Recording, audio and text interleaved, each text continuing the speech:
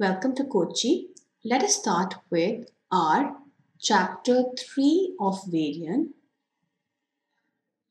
which is called Budget Lines. Now I know budget lines आपने बहुत बारी पढ़ा है. पहले आपने माइक्रो में पढ़ा स्कूल के अंदर, राइट? फिर आपने पढ़ा माइक्रो सेम 1 के अंदर. So there is nothing you may feel which is going to be new and challenging. Well, let's see. देखते हैं ना. So, chapter 3, variant budget lines is what we are doing. I'll start with basics. What is a budget line? Budget line होती क्या है? What is a budget line? Now, budget line is something which signifies our affordability. So, budget line से हमारे को क्या पता लगता है कि हम कितना गुड अफोर्ड कर सकते हैं. What is my affordability? Obviously because it is talking about my affordability कि मैं कितना गुड खरीद सकती हूँ. It depends upon the price of that good, price of the other good that I want to spend my money on, price of the good that I am trying to bye, है ना, जो मैं good खरीदना चाहती हूँ उसका price, जो दूसरा गुड अवेलेबल है मार्केट में उसका प्राइस, एंड इनकम. तो यहाँ पे मैंने बहुत सारी बेसिक assumptions ली जिसकी मैंने बात नहीं करी. Let's talk about that. One is कि हम ये अज्यूम करके चल रहे हैं कि हम एक टू गुड इकोनॉमी में हैं. मतलब मेरी जितनी भी इकोनॉमी है उसके अंदर कितने गुड्स अवेलेबल हैं? सिर्फ और सिर्फ to goods. So I am currently in a two goods economy. उन टू गुड्स में से गुड वन का जो प्राइस है वो है P1. So let's say to goods हमारे जो है वो है X और Y. X का जो प्राइस है वो है P1, Y का जो प्राइस है वो है P2, और जिस कंज्यूमर की मैं बात कर रही हूँ उसका इनकम है M. So the assumption is that I'm living in a two goods economy. The two goods that I'm talking about are X and Y. The price of good X is P1, the price of good Y is P2, and the entire income of this consumer is denoted by M. Right? Then what is the budget line? The budget line is the one which gives me my affordability set. Budget line वो होती है जो मुझे अपना एक affordable budget set देती है. ठीक है, कैसे बनाएंगे वो हम budget set?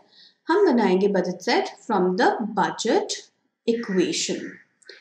How do I make the budget set? I make the budget set from the budget equation, या फिर इसको हम budget line equation भी बोल सकते हैं.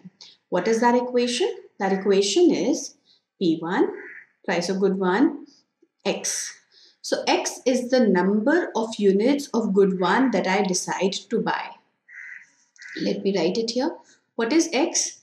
X here is the number of units of good one that I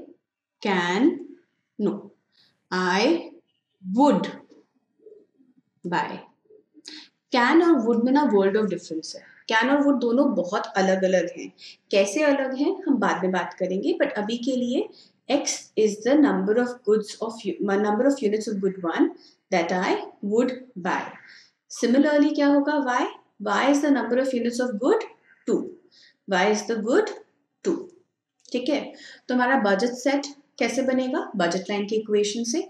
budget line की equation क्या है? P1X, price of good one into the number of units of good one, plus P2Y, price of good 2 into the number of units of good 2, is equal to M, which is my income. Is equal to M, which is my income. This represents my budget line. Right? Now, let's plot it. So, what am I trying to do here? मैं figure out करना चाह रही हूँ अपना budget set. तो मैं बोल रही हूँ let me take number of units of good 1 on the x axis, let's call it x. Number of units of good 2 on the y-axis, let's call it y. So number of units of good 1 on the x-axis, number of units of good 2 on the y-axis. I have my income. So I'm trying to plot my affordability set or the budget set. तो अगर मैं अपनी सारी की सारी income good 1 पे spend करती हूँ, let me repeat myself. If I decide to spend my entire income M on good 1, then how much of good one can I afford? Okay, मैं अगर अपनी सारी की सारी इनकम गुड वन पे स्पेंड करती हूँ तो मैं गुड वन के कितने नंबर ऑफ यूनिट्स ले सकती हूँ। y तो मैंने 0 लिया, अगर मैंने y 0 लिया तो ये 0 हो गया। ये अगर 0 हो गया तो मेरे पास x कितना आएगा, x कितना आएगा m by p1. So the maximum number of units of good one that I can afford is m by p1. Is m by p1. Let us repeat the same exercise for y so that you understand it better. अब मैं ये कह रही हूँ कि अगर मैं 0 units of good one consume करती हूँ तो मैं कितना y afford कर सकती हूँ? If I do not spend any money on x, that means x is 0, then how much of y can I afford? Then I will spend my entire money on good 2, so I can buy m by p2 units of good 2. So this is m by p2. When I join these 2 points in a straight line, let's this be m by p1. When I join these 2 points in a straight line, this becomes my budget line. This is my budget line. जिसकी equation ये है. What is my budget set? The entire area underneath that budget line. The entire area underneath that budget line is my budget set. The entire area underneath the budget line is my budget set. Right? Let's look at it one more time. So what we mean is, this is x-axis with good x, this is y-axis with good y, and this is my budget line. Iska equation is p1x plus p2y is equal to m, right? Which gives us m by p1 on the x-axis and m by p2 on the y-axis. For the sake of understanding, let me take a hypothetical example. है ना, समझने के लिए एक hypothetical example लेते हैं. सोचते हैं let's say p1 is 2 and p2 is 1. Hypothetically, let's say p1 is 2 and p2 is 1. So what does it mean? Every time I want to buy good x, each unit of good x costs me 2 rupees. जब मैं good x खरीदना चाहती हूँ, हर एक unit good x का मुझे कितना cost करता है? 2 rupees. Every time I want to buy y, each unit of good y cost me 1 rupee. Every time, मैं हर टाइम जब गुड बाय खरीदना चाहती हूँ, हर एक यूनिट गुड बाय का 1 rupee है. So you know, I've said very simply one thing. Price is constant. मतलब अगर मैं गुड 100 यूनिट्स खरीदूँ, 200 खरीदूँ, 300 खरीदूँ, उससे फर्क नहीं पड़ता. हर एक यूनिट गुड 1 का कितना कॉस्ट करेगा? 2 rupees. Whether I decide to buy 100 units or 500 units, it wouldn't matter. Each unit of good 1 will still keep costing me 2 rupees. Similarly, each unit of good 2 will keep costing me 1 rupee. तो हमारे जो prices हैं वो क्या हैं? हमारे जो prices हैं वो constant हैं. So what it means is कि every time, and you know, now I want you guys to concentrate because I am talking about something called I'm talking about something called substitution for affordability. So every time I decide to give up 1 unit of good 1, तो अगर मैंने 1 unit of good x कम किया खरीदना, मैं पहले जितना मर्जी x और y खरीद रही थी, अब मैं ये बोल रही हूँ मैं 1 यूनिट x का गिव अप कर रही हूँ. I am deciding not to bye 1 unit of good x, which means मेरे पास कितना पैसा सेव हुआ? How much money my saving bye not buying good 1 का 1 यूनिट? ₹2, क्योंकि cost of x is ₹2 per unit. तो अगर मैंने 1 यूनिट x का कम खरीदा पहले से तो मैंने ₹2 सेव करे. उस ₹2 से मैं कितना y खरीद सकती हूँ? I can buy 2 units of y. How much y can I buy with 2 units? 2 rupees, 2 units of y, which means that my substitution is 1 unit of x is costing me as much as 2 units of y. 1 unit of x is costing me as much as 2 units of y. So my substitution is, my rate of substitution is, this is not my rate of substitution which we'll study later, which is the marginal rate of substitution for utility. This is the substitution for affordability. In other terms, इसको हम बोलते हैं budget line का slope. which is nothing but minus क्यों? क्योंकि trade off है. Every time I decide to increase x, I have to reduce y. अगर मैं x को increase करूंगी तो मुझे y को कम करना ही करना पड़ेगा, which means there is a trade off, which means that अगर मैं x को increase करूंगी तो y कम करूंगी, which is why it's a negative sign. Why? Because there is a trade-off between x and y. I cannot increase x and y simultaneously. To increase x, I have to reduce y. मैं दोनों x, y और y इकट्ठे नहीं बढ़ा सकती हूँ. अगर मुझे x को increase करना है तो मुझे y को decrease करना ही करना पड़ेगा. Which is why there is a negative slope. So that's why मैंने slope के साथ में लगाया negative sign. Negative sign with the minus p1 by p2. This is my slope. How do I get it? 2-3 ways. One, I figured out the substitution. मैंने figure out किया कि जैसे ही मैंने 1 यूनिट x का गिव अप किया तो मुझे 2 units y के मिले. तो मेरा substitution क्या है? 2. My rate of substitution is 2, which is what we get from p1 by p2, 2 by 1, which is 2. So my rate of substitution for x is 2 units of y, which is why my rate of substitution for affordability is 2, which is what we get with this slope equation. So this is my first way. Second way is कि आप सीधा सीधा slope का formula लगाओ and you say minus p1 by p2 is my slope. Because this is always true, हाँ. हमेशा अगर budget line की slope आपसे पूछे कि कोई क्या होती है, then you know that the slope of the budget line is always minus p1 by p2. And the third way is what we used to do in maths, which is change in y upon change in x is equal to slope. So let me call this point point 2 and this point point 1. What is point 2? Point 2 is 0 by comma m by p2 जो हम लोगों ने अभी पहले करा था, and point 1 is m by p1 comma 0. So point 1 पे x है m by p1, y है 0, और point 2 पे x है 0 और y है m by p2. So the formula is y2 minus y1 upon x2 minus x1 is nothing but my slope. Let's calculate it here.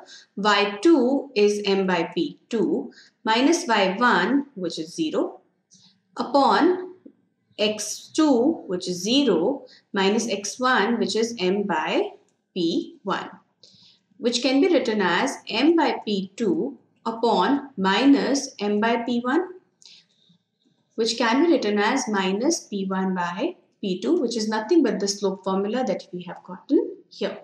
So do we understand? We understand now the equation. We understand the budget set. If you want to make a schedule, let's suppose that you want to even further deepen your understanding of budget line and you say कि मुझे तो budget line का schedule बनाना है, तो आप schedule भी बना सकते हो. Schedule कैसे बनाओगे? आपको पता है, let's say income is 100. P1 let's say is 20 and P2 is let's say 10. Hypothetical values हैं, तो आप कैसे शेड्यूल बनाओगे? आप बोलोगे x और y का मेरा क्या क्या अफोर्डेबल सेट है. अगर y 0 है तो x 5 है 100/20. अगर मैं 1 यूनिट y का ले लूंगी तो मैं अपने 100 रुपीज में से 10 रुपीज तो y को दे दूंगी, तो मेरे पास x के कंजम्पशन के लिए कितना बचेगा? 90. तो मैं कितना x कंज्यूम कर पाऊंगी? 4.5. अगर मैं x के 2 यूनिट्स कंज्यूम करूंगी तो 4. x के 3 units consume करूंगी तो इतना 4 units, and I can just keep on going. I can keep on plotting it till the time जब मेरे पास होगा x will be 0. When x will be 0, then y will be 10.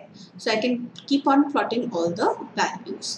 क्योंकि हम budget line को एक continuous line बनाते हैं, so I'm not making a line at 1, 2, 3, 4, 5, 6. No, I'm making a continuous line, which means that in budget set you can include values like 1.1, 2.2 and so on and so forth.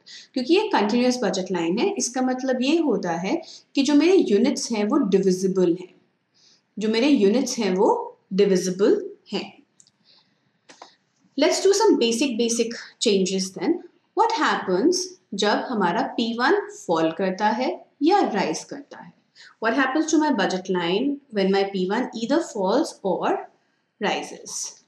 So this is my original budget line. Let's call it A, B. When my P1 falls, when price of 1 is falling, तो ये वाला point क्या था? ये वाला point मेरा originally था M by P1. जब P1 fall कर जाएगा तब ये वाला point तो change होगा नहीं हमारा M by P2. क्या चेंज होगा? एक तो मेरी स्लोप चेंज होगी, दूसरा मेरा ये वाला पॉइंट चेंज होगा. सो my this point remains constant and my budget line moves outward to B1.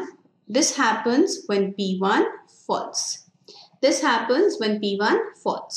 When P1 rises, again मेरा जो affordability set है वो कम हो जाता है, क्योंकि जब P1 rise करता है then the number of units of good one that I can afford falls. जब P1 rise करता है तो मेरी affordability जो है वो कम हो जाती है. My affordability falls. So that is why my budget line moves inward. वो inward shift हो जाती है जब P1 rise करता है. Similarly, what happens when P2 falls or rises? So initially, we're on this budget line. Let's call it A, B. This point is M by P2. This point is M by P1. When P2 rises, then what happens? This denominator is rising, which means ये पूरा का पूरा fall कर रहा है, which is why my affordability reduces and I move inward. This is what happens when P2 rises. When P2 rises. And when P2 falls, then what happens? With the same affordability of good one, I can afford much more of, straight lines, I can afford much more of good 2. So this movement happens when P2 falls, right? The last one for this video then. What happens when income rises or falls? What happens when income rises or falls? So I'm on this budget line. Let's call it AB. This is M by P1. This is M by P2. This is minus P1 by P2. This is A and this is B. Since the numerator is rising here also, that means A is also shifting out, B is also shifting out. But the interesting part is that when M is changing, जब M change करता है तो P1 और P2 तो change नहीं कर रहा ना, हम सिर्फ एक change के बारे में study कर रहे हैं, which is one change at a time. तो जब M change कर रहा है तो P1 और P2 constant है, which is why whatever shift happens, that shift is parallel. Whatever shift happens, that shift is parallel. So it moves outward when M rises. When M rises, then the budget line moves outward, parallelly outward. जब M rise करता है तो budget line outward shift करती है, parallelly outward shift करती है. जब M fall करता है तो budget line inward move करती है, लेकिन parallelly ही move करती है. तो जब M में changes आते हैं without any changes in P1 and P2, then either the budget line shifts outward or inward. Either the budget line shifts outward or inward. Then आपके पास कई बार आते हैं combinations. What will happen when P1 rises and M rises at the same time? When P1 rises and M rises at the same time, and I can make any combinations. आप कोई भी combination practice कर सकते हैं. I'm just taking hypothetical one. मैं सिर्फ एक लेके आपको समझा रही हूँ. So I have the budget line AB. This is my M by P1. M भी rise कर रहा है, P1 भी rise कर रहा है. So why did I move that? M rise कर रहा है तो मेरी budget line outward shift होनी चाहिए. P1 rise कर रहा है तो मेरी budget line inward shift होनी चाहिए. तो अब ये depend करता है कि मेरा जो M rise है उसका magnitude कितना है as compared to P1 rise. तो अगर तो मेरा increase in M जो है वो ज़्यादा है P1 increase के magnitude से, तो क्या होगा? मेरी budget line outward shift करनी चाहिए थी M increase से parallelly, लेकिन अब outward shift करके क्या हुआ? P increase कर गया P1, तो वो उतना outward shift नहीं करी जितना वो कर सकती थी. Do you understand? Let me draw it again for you. So I was on this budget line. अगर मेरा सिर्फ income increase करता, I would have been on this budget line, both parallel. I'm happy. अब क्या हुआ? अगर मेरा सिर्फ P1 increase करता तो मेरी budget line ऐसे shift कर जाती, again I would have been happy. तो अब होगा क्या? मुझे slope चाहिए new. I want a new slope, which means I want this slope, and I want income to rise, which means I need to shift this budget line parallelly outward. Right, so what would a combination look like? A combination would look something like this. So this is my original budget line. My new M will be much higher, but instead of going on a parallel one, it will be slightly slanting inwards like this. Now ये कितना gap है will depend upon इसका magnitude vis-a-vis इसका magnitude. अगर दोनों का magnitude same है, then this will be touching. अगर इसका मैग्नीट्यूड ज्यादा है, that is why the new B, the B dash is slightly outward, वो थोड़ा सा बाहर है बी से. और अगर ये ऑपोजिट होता तो then this would have been inside, then this budget line would have been like this. I hope you can see it. Then the budget line would have been like this. तो आप variety of different things इस चीज में try कर सकते हो. You can try variety of different combinations. It will give you even more insight on to budget lines. So this covers are introduction to budget line. ये अभी हमने सिर्फ और सिर्फ इंट्रोडक्शन किया है बजट लाइन का. जो हम नेक्स्ट वीडियो करेंगे उसके अंदर हम लोग सब्सिडीज के बारे में बात करेंगे and we will talk about rationing, right, which is also one of the important parts of your budget lines. So in this one, after this one, you should be able to address simple questions. कैसे कि budget line क्या होती है, budget set क्या होता है, budget line की equation क्या होती है, स्लोप क्या होती है, how can we find out what is the budget set, budget schedule, budget line equation, budget line slope, and that's it. And you should also know what happens to the budget line अगर हमारी income कम या ज़्यादा होती है, price कम या ज़्यादा होता है किसी एक गुड का या दूसरे गुड का. And you should also have a fair idea about what happens to the budget line if two variables like M1 and P1, M1 तो नहीं होगा, M and P1, M and P2, P1 and P2, any of the two variables change together simultaneously. All right. So in the next video, we will start with the next thing. Thank you.